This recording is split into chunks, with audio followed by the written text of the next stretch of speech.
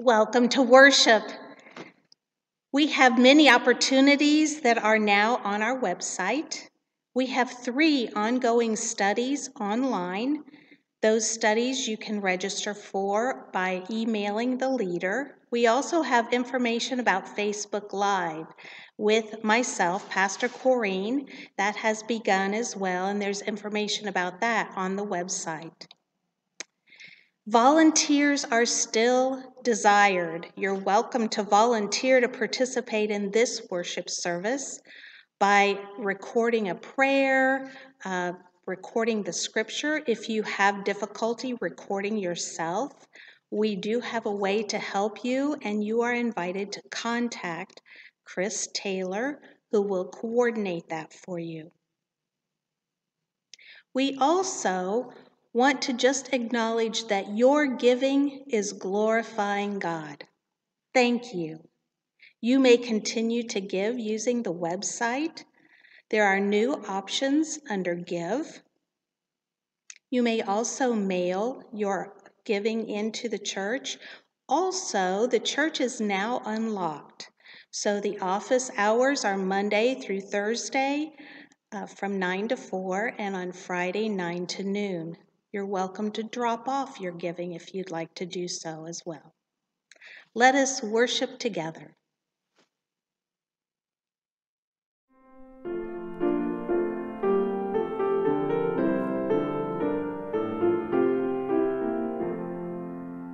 I sing the mighty power of God that made the mountains rise, that spread the flowing seas abroad and built the lofty skies.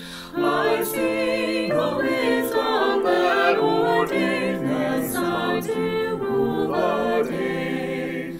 The moon shines full as God's command, and all the stars obey.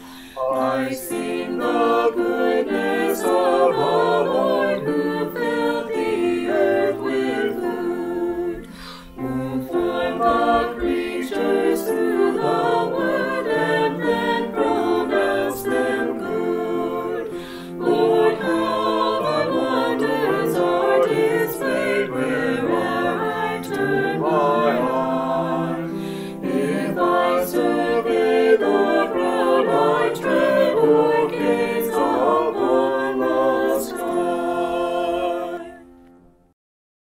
It seems that we return to you most easily when we need comfort, O God. Hello, here we are again, knowing that you are waiting for us with love and warming light. In the shadow of your wings we find respite and relief that feeds our innermost self and renews our soul. Day and night, you are our refuge. These uncertain days of news conferences and quarantines tempt us to assume the worst for our loved ones, ourselves, and our community. Pandemic is a frightening word, and we can easily feel confused or helpless to respond. Now we are relying on you to lead and guide us, to put our anxiety in its place. Help us see it as a human response that keeps us conscious of the seriousness of this moment, but do not let it overwhelm our spirit. Buoyed by your love, we choose each day to let peace reign in us. Breathing deeply of your calm, we repeat again and again, you are here. Good and gracious companion, our families and friends need tranquility and assurance. Help us to offer them your tenderness. Those in our community who are suffering need care. Help us to be generous and to keep contact with the forgotten. Our world calls for cooperation among national leaders, scientists, healthcare providers, and all who are instrumental in overcoming this crisis. May our prayers and support be with them all. We have come back to you and will return repeatedly, knowing that your open arms will never fail. God of hope, may your love blanket the earth. As you teach us to live more generously today than yesterday, may our anxiety be transformed into love.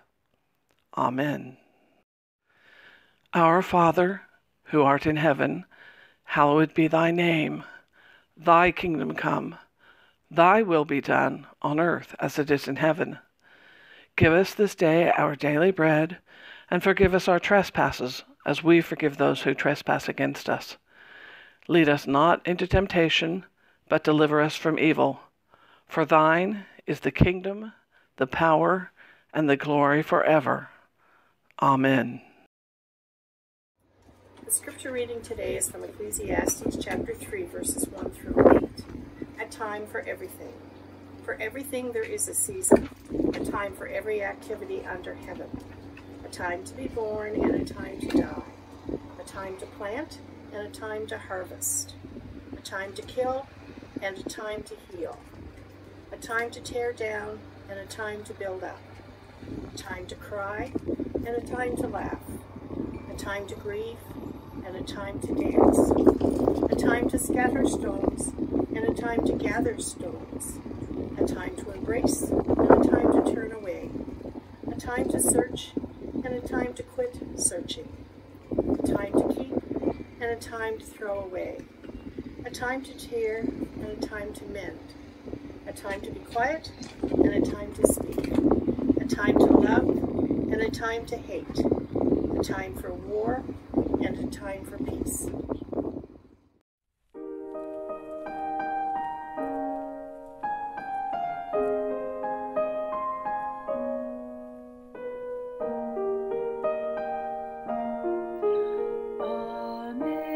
Amazing grace, how sweet the sound that saved a wretch like me. I once was lost, but now am found, was blind, but now I see. 'Twas grace that taught my heart to fear, and grace my fears relieved. How precious did that grace appear the hour I first believed. Through many dangerous storms and snares, I have already come. 'Tis grace that brought me safe thus far, and grace will lead me home. When we've been left a thousand years, run shining as the sun,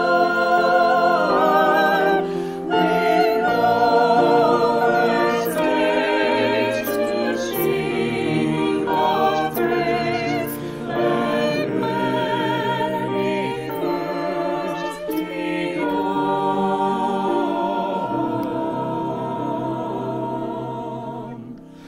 then when we first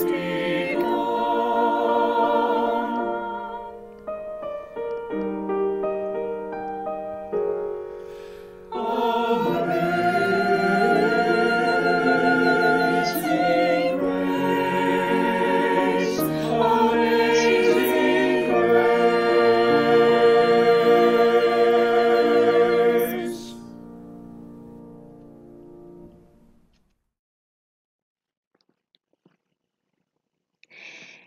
A group of motion picture engineers compiled a list of the 10 most dramatic sounds of movies.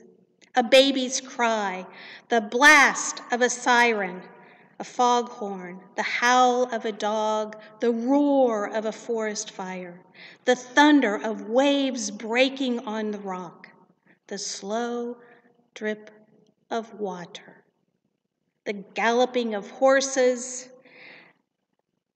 the distant whistle of a train, and the wedding march. Now, there's one that they have found that elicits more emotions all at the same time than any other sound in movies.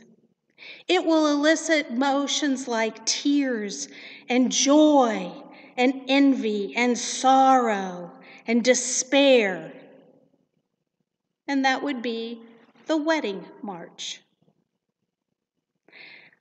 I might suggest that during this time, this season in our life, that we have a time that if you hear the word pandemic or coronavirus, that all kinds of emotions flood into your being.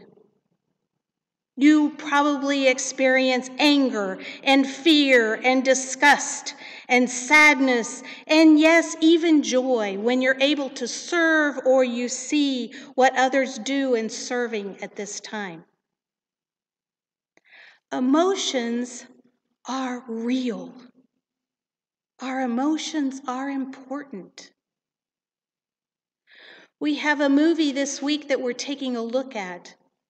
It's the animated Pixar movie Inside Out. And this movie gives the young and the young at heart images for those emotions that we feel. In the movie itself, in the control center of a 12-year-old little girl named Riley, we find at her control center joy, anger, fear, disgust, sadness. And while each one of these emotions competes to be in control of Riley's life, it is joy that stays in control the majority of the time. One of the scenes within the movie is the family had just made a move clear across the country into a different home. And this different home is not at all what they had expected. It is run down and it's dirty. It's filled with dust and cobwebs and trash. And Riley, who is a hockey player, takes her hockey stick and bats at one of the items on the floor. And Mother with her broom and the dad with his book participate in the game. Joy was in control. And so we have this example for us, these images of our emotions. There's a publication entitled The Proceedings from the National Academy of Sciences. And it was published in 2017, and it said that we are composed of 27 basic emotions. Many more than just the 5 that we find in this movie, but we have 27 basic emotions. Another psychologist said that these basic emotions don't function by themselves, but they are on a wheel of emotion. And he likened that to a color wheel that an artist would use, because using these basic emotions, they are combined in order to create much more complex emotions all the time within our lives. Much like an artist will use the color wheel to mix colors to create different shades. We have emotions, and they are important for us. We have these emotions from the movie, but we also find emotions are well and alive within Scripture, especially in the Gospels with Jesus. You see, Jesus experienced very strong emotions, and within the emotions that he experienced, for example, not simply pity, but he felt felt heartbreaking compassion, not simply irritation, but he felt intense anger. Not a single tear, but the groans of anguish, and not a weak smile, but ecstatic celebration. Jesus, too, experienced complex and intense emotions and showed us how to embody those. Our scripture for today, from the wisdom literature of the Old Testament, Ecclesiastes, gives us this information for today. There is a time for every activity under heaven. And we might say for today, there is a time for every emotion, because you see, out of the 28 different times, the 14 pairs that we find in these 8 verses, they are either emotions or they are events that elicit or are caused by strong emotion. There is a time for every emotion under heaven.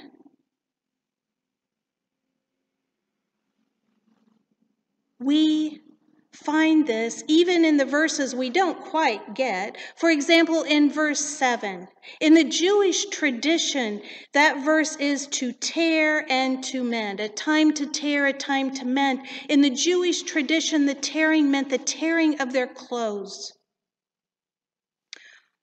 which the tearing was a time of grief or intense loss. Again, a time for every emotion. We are created in the image of God. We are followers and reflections of our Lord Jesus Christ. We too have the emotions that we have been created with. And there is a right time in all of our lives to experience those emotions appropriately. We as Christians tend to focus on the emotion joy. We are to be joyful, and that's the one I particularly like the best. But we have a place for all our emotions to be experienced, not excluding, but including joy. In the movie, there is some teaching that we learn that all emotions are important. We also learn that as Riley matures, that as we mature, that those emotions become more complex and they become felt much more deeply. In this time of pandemic, in this time of isolation and separation, the emotions that you feel, sadness, anger, fear, disgust, joy, or any of the other of those 27 emotions that you feel, or the combination of any of those are legitimate. There is a right time for those emotions. But Scripture teaches us that it's not just about a right time, that there is a right way. Jesus gives us that example. There is a right way to express our emotions as well. So what do we do for today? Here are some things to think about, to consider as you're considering the emotions that you have. Vent. Venting literally is taking the lid off and letting the steam out. Find a way to vent, whether it is to another person, whether it is through physical exercise, whether it is through writing or screaming or punching a pillow. Find a way to let the steam out. And then seek to make a change. If you're becoming frustrated with the fact that you're sleeping too much or you're not doing the activities that you used to do, seek to find a way to change that. Seek to make a change. And celebrate. There's nothing more frustrating than having some good news or something that we want to celebrate and be unable to do so. So celebrate. It's not foreign to any of us, the fact that our families are far and wide. That's our culture. But in this time of imposed separation, it seems even more so. But celebrate even from a distance, or adopt a new family around you and celebrate with them. And finally, invite God into your emotions. Invite God into your heart. I want to offer a prayer for you to pray. Join the psalmist from Psalm 139, verse 23. Search me, O God, and know my heart. Amen.